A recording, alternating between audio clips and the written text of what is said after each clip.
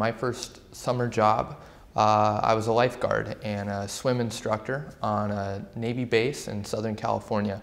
I was 15 years old. I kept that job up for the next 4 summers or so, and I had a great time. Lifeguarding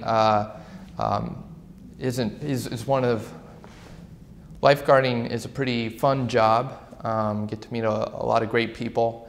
I think what I particularly enjoyed about it was that it was on a military base.